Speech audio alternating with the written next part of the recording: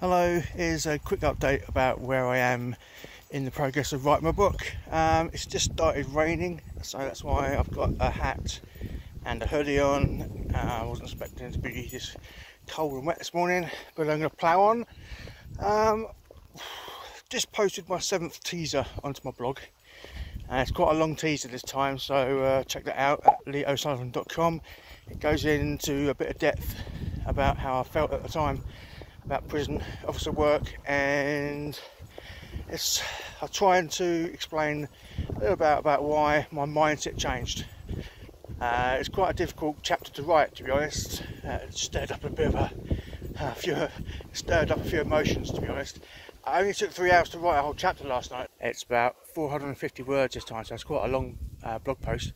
It goes into a bit of depth about how I felt at the time about being a prison officer on a wing with like 250 paedophiles. So it was quite a difficult chapter to write. I managed to write it all last night in about 3 hours, so there's a lot to get off my chest. So I posted 400 words on my blog about that, so if you want to go and check that out, that's at OSullivan.com.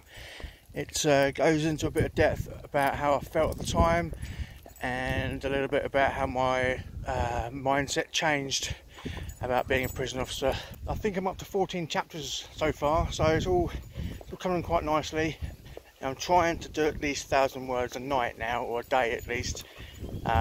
My end of the year deadline is slowly looming. I know it's only like June, but I haven't actually written the whole book yet. Then I've got to go through it again and edit it, and it's raining. Once this book's finished, I've got another 2 ideas for 2 more books, so I'm quite excited about that. I've bought some notepads from Amazon, and every now and then when I get some ideas, I jot down all my ideas into these little jotter pads.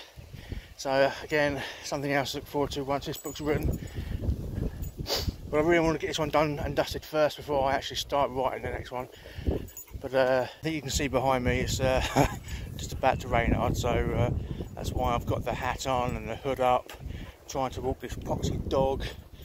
So it's a little bit difficult to actually make a video in the fields, but I'm going to plough on.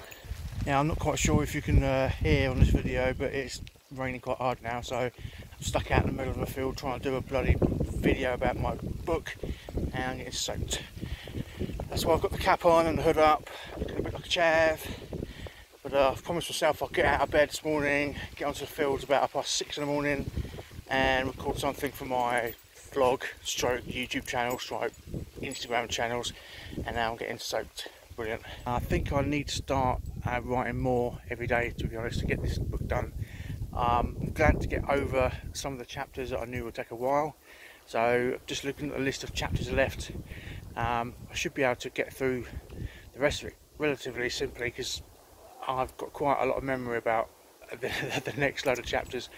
Some of them are quite funny, some of them are a bit weird, but a lot of fun to write about. I think I've got over the worst of sort of the emotional chapters and the chapters that are hard to write.